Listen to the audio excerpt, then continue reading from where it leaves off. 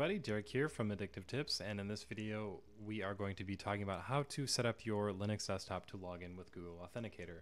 So to start off, you need to install these packages here, and please check the description because as always we have a walkthrough that I have written that will explain what's going on in this video. But to start off, click the yes button and just go on and install the packages, and then from there just type in Google Authenticator.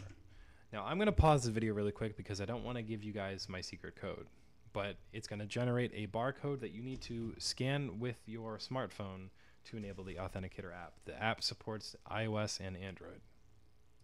So once you've set up the authentication itself, you need to go in and edit with the text editor to make sure that PAM, the authentication settings itself, will work with it. So to do that, do sudo nano etc pamd common-auth.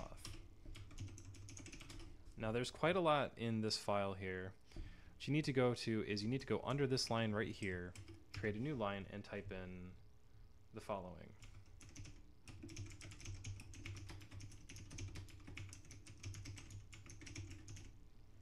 And doing that will make it so that PAM is required to log in with it. It won't work without it. You can click save and then exit. From there, we can just log directly out of our computer. We can use our authenticator to log in. So just enter your password, then just enter the authentication code.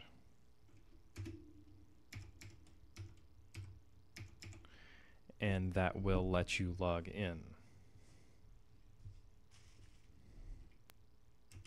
So we've logged in and we have Google Authenticator working. Hope you guys learned something. This is definitely something you should try out if you are paranoid. Please understand that you should not have automatic login if you want to set up this, because it will just not work. It'll break, and don't try it. But anyways guys, I got to get going, but I hope you enjoyed the video and I will see you next time.